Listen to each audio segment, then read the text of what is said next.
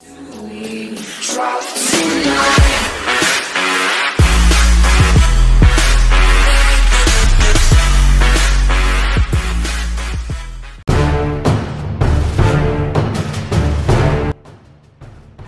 a move surprising approximately no one, Volkswagen has announced that it will make the Sporty R-Line treatment available on its all-new 7-passenger Atlas SUV.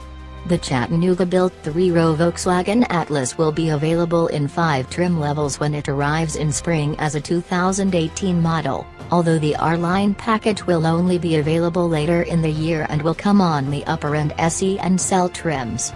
Focused on adding a dash of sportiness to the already well-equipped SE and SEL, the R-Line exterior treatment includes 20-inch aluminum alloy twin-spoke wheels and distinctive front and rear bumpers, the front highlighted by air intakes and the rear with a diffuser design.